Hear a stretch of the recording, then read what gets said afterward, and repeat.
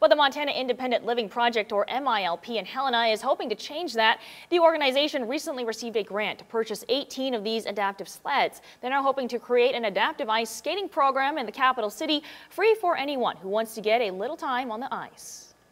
The goal is to just let people come out and either participate in an athletic competition or come out with their family and bring their whole family out and spend time on the ice together. Everybody that's gotten in the sleds come off the ice with a big smile on their face.